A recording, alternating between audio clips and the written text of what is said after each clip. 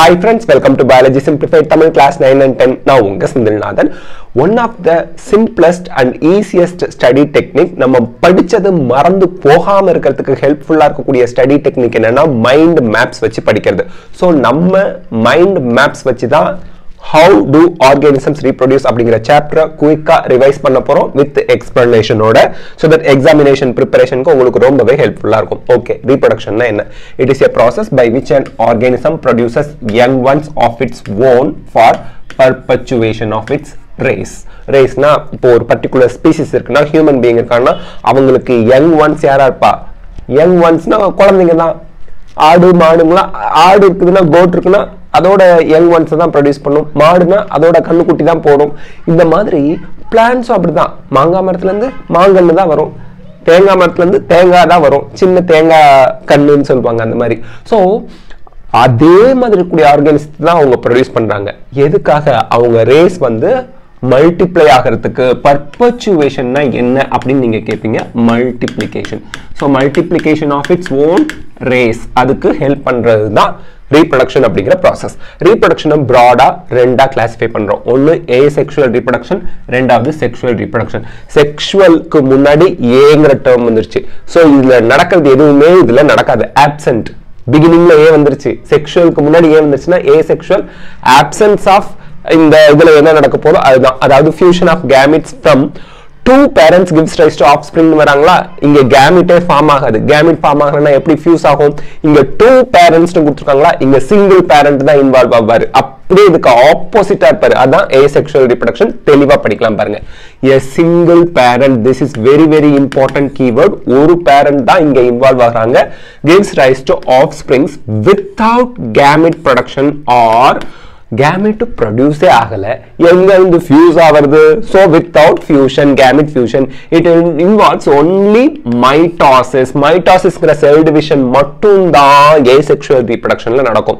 so இங்க ரொம்ப ரொம்ப இம்பார்ட்டன்ட். உங்களுக்கு தியரிட்டிக்கல் क्वेश्चन கேட்க தான் போறாங்க, சப்ஜெக்டிவ் क्वेश्चन கேட்க தான் போறாங்க. அதனால தெளிவா ஞாபகம் வச்சுக்கணும். asexual reproductionங்கிறது சிங்கிள் பேரண்ட் இன்வால்வ் ஆகுற first. offsprings without gamete form. offspringனா என்ன? young ones. young ones organism புதுசா பிறக்குதுல அதான் ஆஃப்ஸ்பிரிங் அப்படிப்போம். யங் ஒன்ஸ் ஆஃப்ஸ்பிரிங்லாம் ஒண்ணுதான். Without gamete formation and fusion. Gamete ஃபார்மேஷனே ஆகாது. அப்புறம் எங்க இருந்து ஃபியூஷன் ஆகும்? Without fusion of gamete. It involves only mitosis. Mitosis cell division மட்டும் தான் ஏசெக்சுவல் ரீப்ரொடக்ஷன் நடக்கும். நல்லா பாத்துக்கங்க. ஓகே, இப்போ செக்ஷுவல் ரீப்ரொடக்ஷன் என்னன்னு பார்த்துட்டு இந்த டைப்ஸ் ஏசெக்சுவல் ரீப்ரொடக்ஷனோட டைப்ஸ்க்கு பார்க்கலாம். அப்படியே பாருங்க, இங்க டூ பேரண்ட்ஸ் இன்வால்வ் ஆகுறாங்க. ஏன்னா மேல் அண்ட் ஃபீமேல். மேல் ப்ரொடியூஸ் மேல் gamete, female produce female gamete. So fusion of gametes from two parents gives rice to offspring. Young ஒன்ஸை produce பண்ணா ரெண்டு பேரண்ட் மேல் ஃபீமேல், ரெண்டு மேல் கேமிட் ஃபீமேல் கேமிட் ப்ரொடியூஸ் பண்ணுவாங்க. ரெண்டு கேமிட் ஃபியூஸ் ஆகி offspring வருது.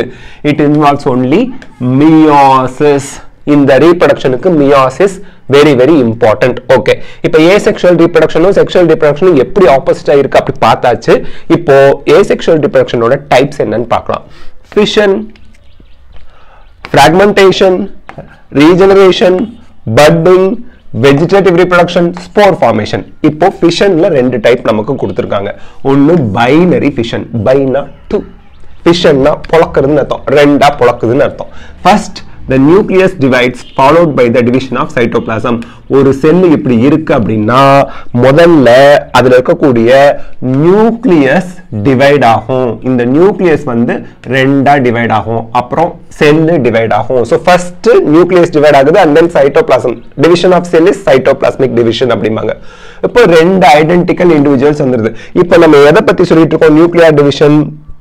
அதே மாதிரி சைட்டோபிளாசம்ல செல். அப்ப யூனிசெல்லுலர் ஆர்கானிசத்துல தான் பைனரி ஃபிஷன் பாசிபிள். அமீபா, பாராமீஷியம், இந்த ரெண்டும் example. Next, multiple fission. Binary ஃபிஷன்னா ஒரு செல்லுல இருந்து ஃபர்ஸ்ட் நியூக்ளியஸ் டிவைட் ஆகி அப்புறம் சைட்டோபிளாசம் டிவைட் ஆகி ரெண்டு செல் வந்தா binary fission. Because two cells produced from one sell. several cells ஒரு செல்ல இருந்து வந்தா multiple fission.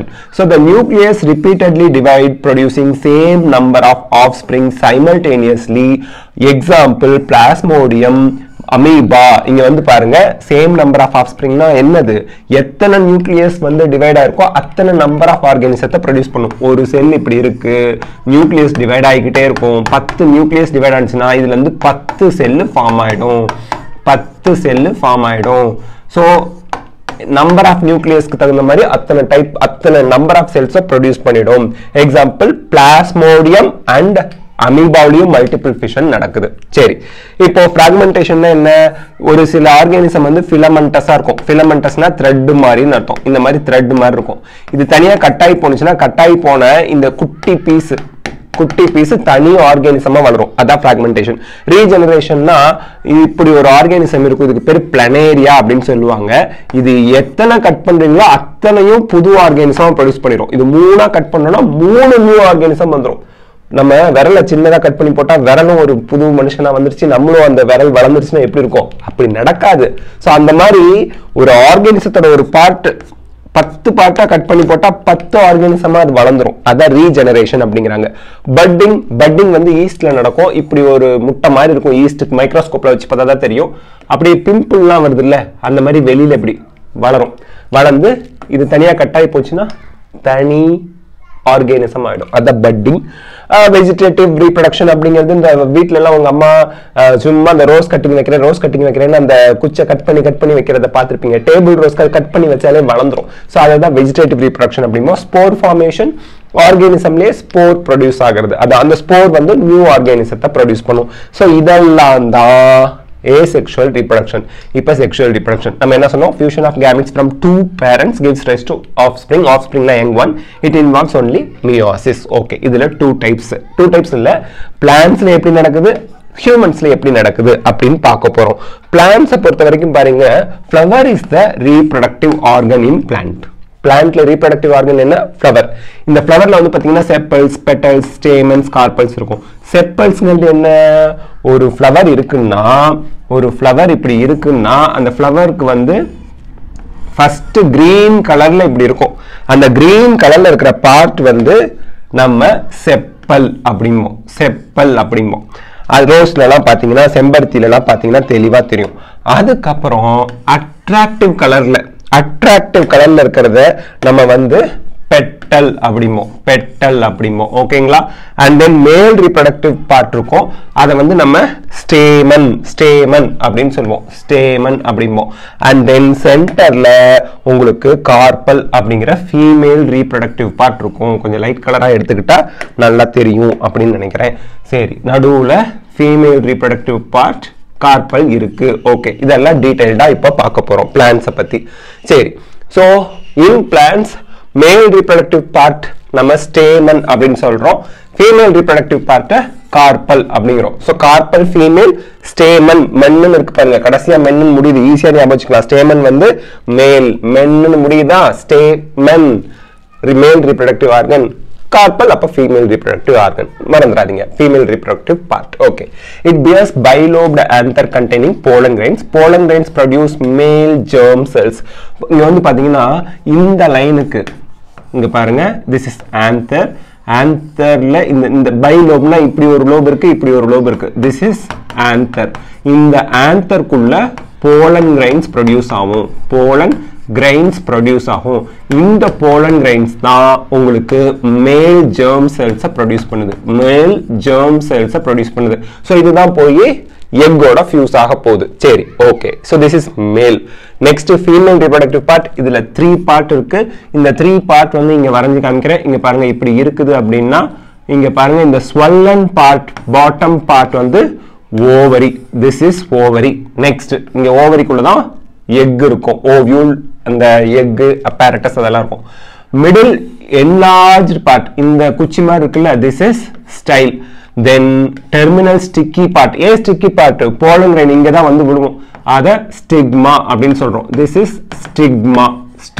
இங்க தான் pollen grain வந்து விழும். so ovary, style, stigma. ovary, style, stigma, இந்த 3 பார்ட் இருக்கிறது female reproductive part. carpel. stamen-னா filament anther தான் இருக்கும். antherக்குள்ள தான் pollen grain இருக்கும். pollen grain தான் male germ cells ப்ரொடியூஸ் பண்றாங்க. ஓகே, இப்போ நெக்ஸ்ட் pollination.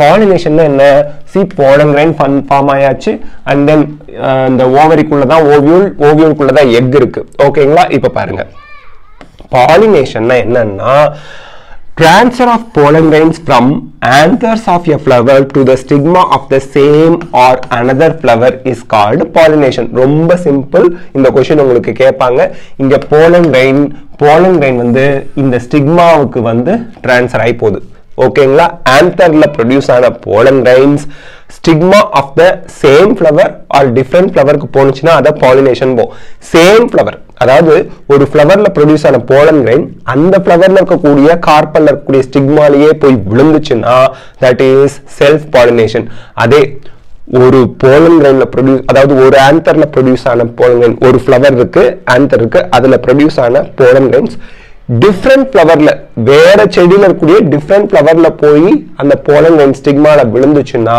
cross pollination ஏனா ஒரு பிளான்ட்ல இருந்து இன்னொரு பிளான்ட்ல போய் அது விழுகுது ஆனா ரெண்டு பிளான்ட்டும் சேம் ஸ்பீசிஸா இருக்கணும் ஏன் மாமரம்னா மாமரத்துல தான் போய் விழணும் மாமரத்துல இருந்து தென்னை மரத்துல போய் விழுந்தா அங்க pollination நடக்காது சேம் ஸ்பீசிஸா இருக்கணும் that's it okay next fertilization இப்போ pollen grain எங்க போய் விழுந்துச்சு female reproductive partோட ஸ்டிக்மால விழுந்துச்சு ஒரே ஃப்ளவர்க்குள்ளேயே விழுந்தது அப்படினா அது self pollination வேற வேற பிளான்ட்டான சேம் ஸ்பீசிஸ் தான் மாமரம் தென்னை மரம் அந்த மாதிரி சோ டிஃபரண்ட் ஒரு பிளான்ட்ல இருக்கக்கூடிய ஒரு ஃப்ளவர்ல இருக்கக்கூடிய ஆந்தர்ல இருக்க pollen grain இன்னொரு பிளான்ட்ல இருக்கக்கூடிய இன்னொரு ஃப்ளவர்ல இருக்கக்கூடிய ஸ்டிக்மால போய் விழுந்துச்சு கிராஸ் பாலினேஷன் இப்போ pollen grain ஸ்டிக்மால போய் விழுந்துருச்சு pollination முடிஞ்சிருச்சு next fertilization fusion of one male germ cell with female gamete present in the ovule and the fusion of other pollen grain nucleus with the two secondary nucleus of the embryo sac to form diploid zygote and triploid endosperm nucleus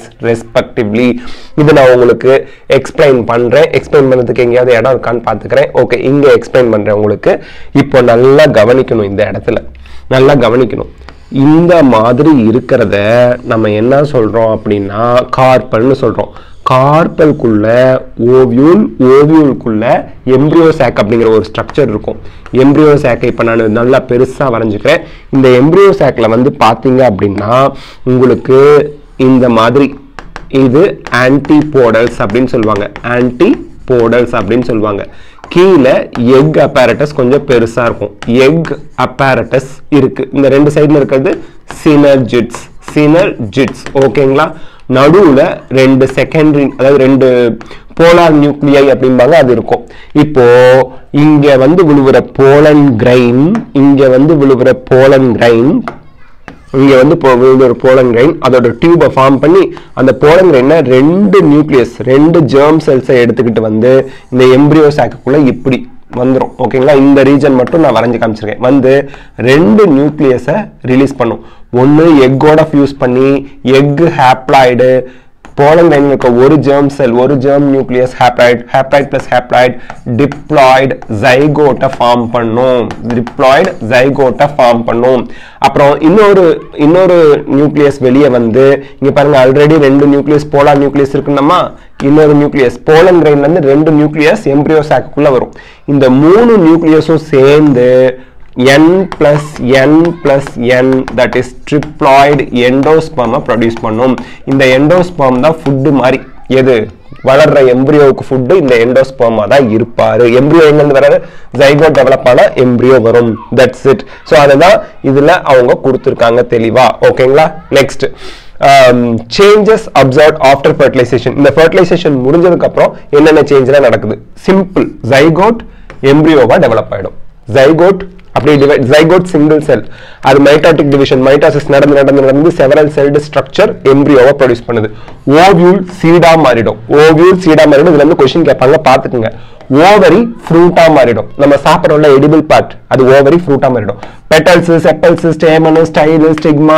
எல்லாம் கீழே விழுந்துரும் எல்லாம் mostly கீழே விழுந்துரும் petals attractive part முடிஞ்சிச்சு செப்பல்ஸ் சோலி முடிஞ்சது கீழே விழுந்துரும் ஸ்டேமன்ஸ் அவ்வளவுதான் அது ஆந்தர்ல இருந்து pollen grain ரிலீஸ் ஆகி பாலினேஷன் முடிஞ்சதுன்னா ஸ்டேமனோட வேலை முடிஞ்சிச்சு கீழே விழுந்துற வேண்டியதான் இந்த ஸ்டைல் ஸ்டிக்மா இதெல்லாம் விழுந்துரும் ஓவியல் மட்டும் சீடா மாறிடுது, ஓவரி ஃப்ரூட்டா மாறிடுது, ஜைகோட் எம்பிரியோவா மாறிடுது. வேலை முடிஞ்சு போச்சு. क्वेश्चन கேட்டா கரெக்ட்டா ஆன்சர் பண்ணிடுங்க.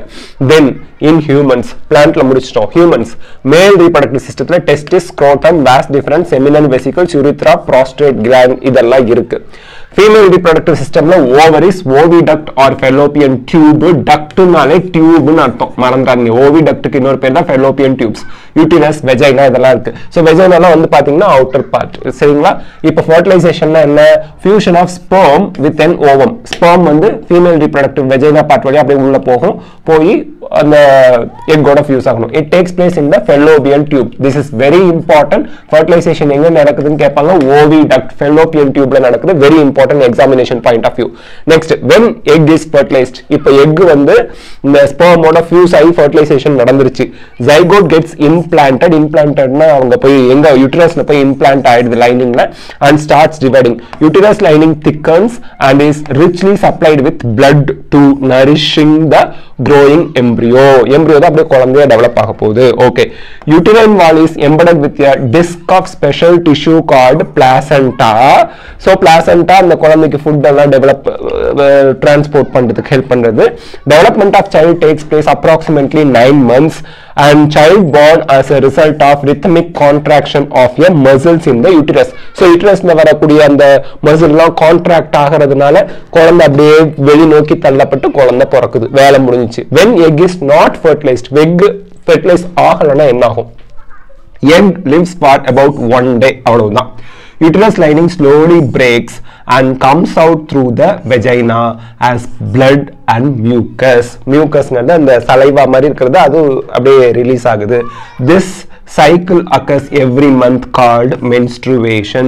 So pregnancy ஆகல, அதாவது அவங்க வந்து ஸ்பெர்ம் வந்து எக்கோட ஃபியூஸ் ஆகலனா அந்த எக் மந்த்லி என்ன ஆயிடும்? அந்த menstrual சைக்கிள்ல பாடியை விட்டு அந்த blood ஃப்ளோவா மியூக்கஸோட சேர்ந்து வெளியேறும். அதான் menstruation அப்படிங்கிறாங்க.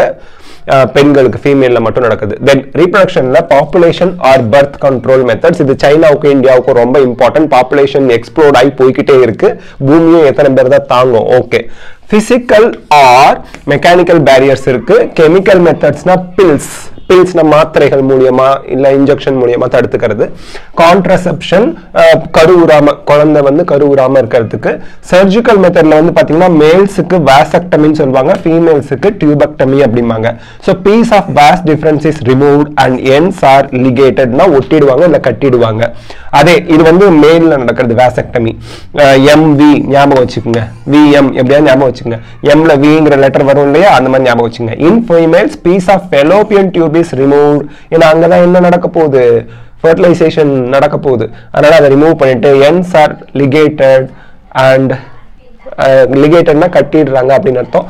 ஸோ அதை வந்து நம்ம டியூபெக்டமி அப்படின்னு சொல்றோம். இங்க பாருங்க, ஃபர்டிலைசேஷன் ஃபெலோப்பியன் டியூப்ல தான் நடக்கும்னு பார்த்தோம். ஓகேங்களா? So these are the things.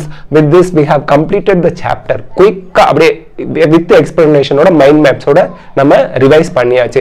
இந்த மாதிரி ஒவ்வொரு சாப்டருக்கும் நம்ம வந்து ரிவிஷன் போட்டுருவோம். கண்டிப்பா உங்களுக்கு இது ஹெல்ப்ஃபுல்லா இருக்கும். நம்ம சேனல் இது வரைக்கும் சப்ஸ்கிரைப் பண்ணலன்னா சப்ஸ்கிரைப் பண்ணிடுங்க. உங்க ஃப்ரெண்ட்ஸ் எல்லாருக்கும், சிபிஎஸ்இ படிக்கக்கூடிய அத்தனை ஃப்ரெண்ட்ஸுக்கும், ஈவன் ஸ்டேட் போர்டில் படிக்கிறவங்களுக்கு இது ரொம்ப ஹெல்ப்ஃபுல்லா இருக்கும். எல்லாருக்கும் நம்ம சேனலை வந்து கொஞ்சம் என்ன சொல்றது, ரெக்கமெண்ட் பண்ணுங்க. Because your support is our strength. And இந்த வீடியோ உங்களுக்கு பிடிச்சிருக்கா லைக், ஷேர் அண்ட் கமெண்ட் பண்ணுங்க. Thanks a lot. நல்லா படிங்க, நிறைய மார்க் வாங்குங்க. All the best. Best of luck. God bless you. Thank you.